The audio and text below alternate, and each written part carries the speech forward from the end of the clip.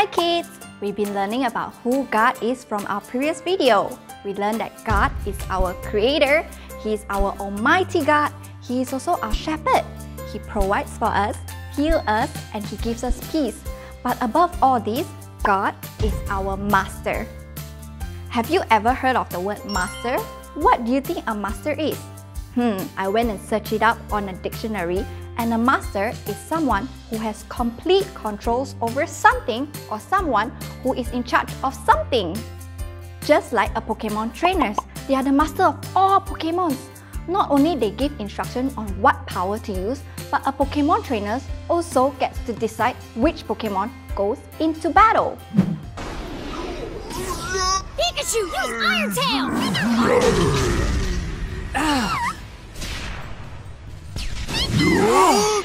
Pikachu, use Thunderbolt!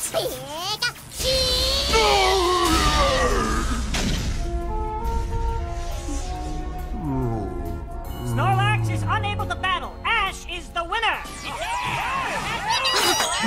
Our God as our master is much more than that, and it is illustrated in the story of Abraham.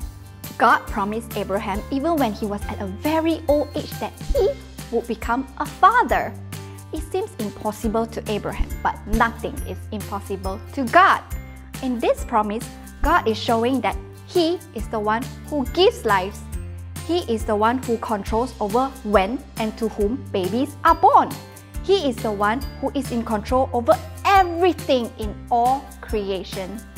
What we cannot control, God can.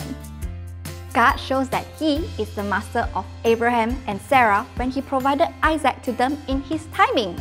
It was such a miracle that Sarah was able to have a baby at such an old age.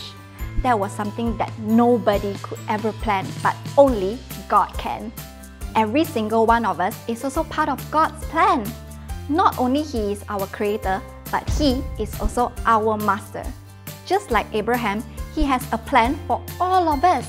He is in control over all our lives. But our God never forces us. He gives us the freedom to choose, so the choice is ours. So let's choose to be obedient to Him so that we can live in His plan.